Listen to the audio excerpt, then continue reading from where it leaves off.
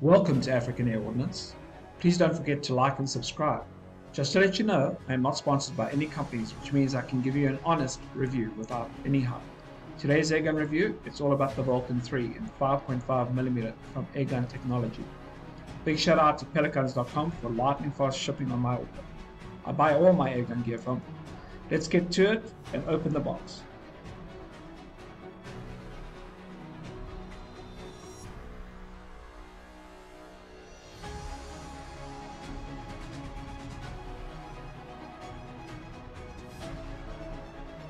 The Vulcan 3 comes with a very nice, usable, soft gun case.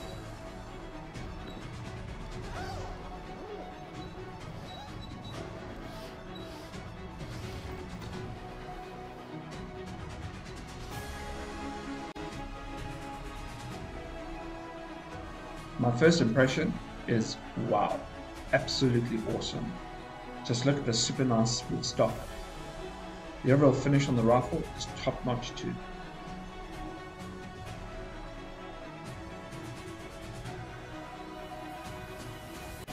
The owner's manual comes with the gun. I highly recommend that you read it if you are new to air guns, and even just browse over it if you're a veteran.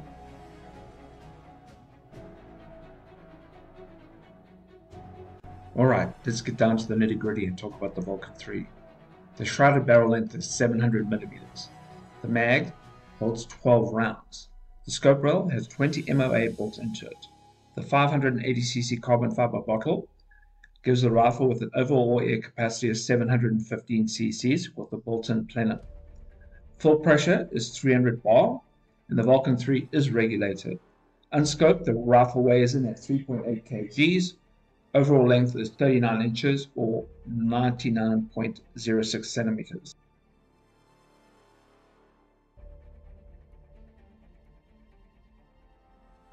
The cocking lever, which is super smooth, can be switched from left to right or right to left, depending on the shooter. Vulcan is absolutely beautiful. One thing I do like is the very smooth cocking action of the rifle. Just absolutely beautiful. Alright, let's see what comes in the little white box.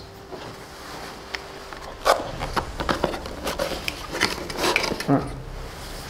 First, you get a pen that you can also use for measuring your grip size. It's pretty neat, and you can write down any information you need. You also get two 12-shot magazines. The nice thing about them, these are actually machined out of aluminium. Pretty nice. So you get two of those. You get one full probe so that you can fill your gun. You also get a couple of spare O-rings, a nice keychain with Airgun Technology's logo. That's a nice little gift. You put on your keys so you don't lose your keys. Now this is a spacer for the plenum. So if you actually want to switch the gun over, this particular model I ordered in a high power version, so it came without this installed. So if you want the lower power version, you'll just install this, and it acts as a spacer for the regulator. And finally, how awesome is this? You also get a full station that comes with the gun. It's pretty neat, and it saves you from having to buy one. And to be honest, not very many airgun companies actually supply full stations with their rifles, so that is an awesome add-on. So one last thing just to show you guys. Right over here is the little screw that you can use to degas the rifle. And so you want to do this when you want to take the rifle apart to adjust the regulator. Alright, it's time to put a scope on it. Let's go shoot.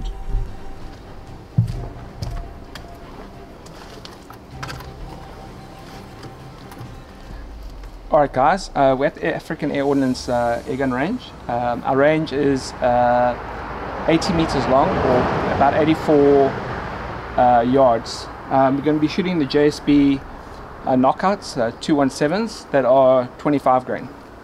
So let's see how she goes. I've got the Vulcan 3 topped off with a crimson trace. It's a 6 to 24 by 56 optic with a 34mm tube. Awesome optic. Alright, let's see how this goes.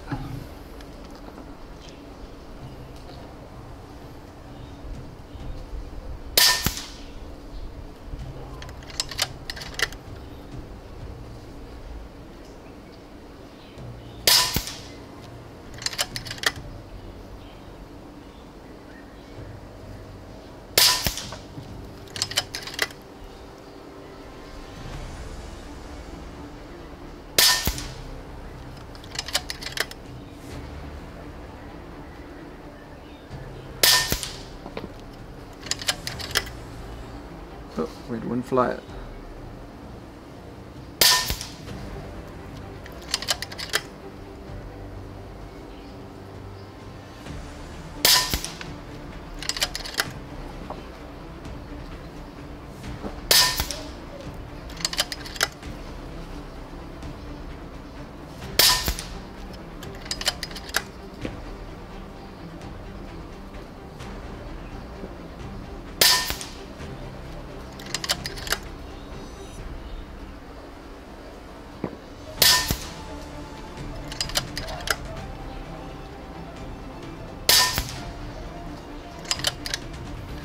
Right, so we had one flyer. I guess it's just my age. That said, I love the consistency of this rifle. Just looking at the numbers, they seem very, very consistent. Just so you guys know, and you'll see in the picture, I actually shoot against disposable white cardboard plates, and the reason for that is when you're shooting a longer distance, to see your bullet strikes, they show up very, very nicely on those disposable white plates, and they're a lot cheaper than buying targets. I simply stick a red dot on them. What I'm going to try next is I'm going to try some H&Ns that are sized in 218, so we can compare the group size. These are 27 grains, so let's try these and see how the group size is on them.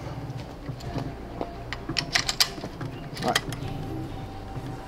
Just need to adjust this.